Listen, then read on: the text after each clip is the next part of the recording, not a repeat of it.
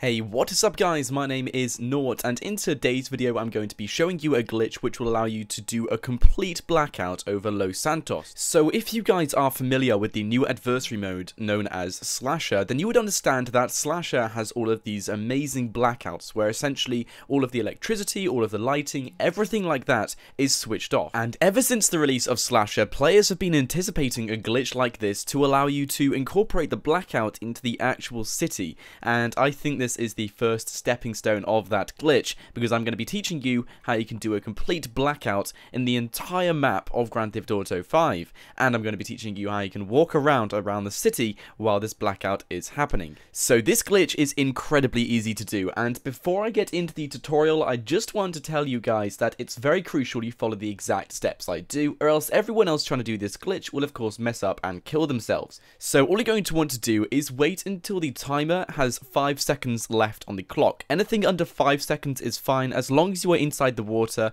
when it's under 5 seconds. But essentially what you're going to want to do is when the timer is less than 5 seconds to go until the tables turn and everyone gets a shotgun, then all you're going to want to do is jump into the sea. And then what will happen is that it will say turn back to the yacht, you will die within 10 seconds, and because the timer has less than 5 seconds to go, in 5 seconds time, the death 10-second time limit will just disappear and you won't die in the water, meaning you can swim to wherever you want to, including land, and explore the city. Unfortunately, this is only a stepping stone into getting a complete blackout in the city, because of course, you've got the blackout, you've got everything sorted, you just can't stay there for very long. You have about 1 or 2 minutes to explore the city while it's on blackout, because it takes about 30 seconds to even swim to the city. But once you're in the city and you can explore the city while it's blacked out, you can get some amazing cinematics, and maybe someone will find another way in order to actually keep this blackout in online. So to summarize, all you're going to want to do is wait until there's 5 seconds left on the clock, jump in the sea, and then swim to the shore. That's all you're going to want to do. It's very, very simple, very, very easy,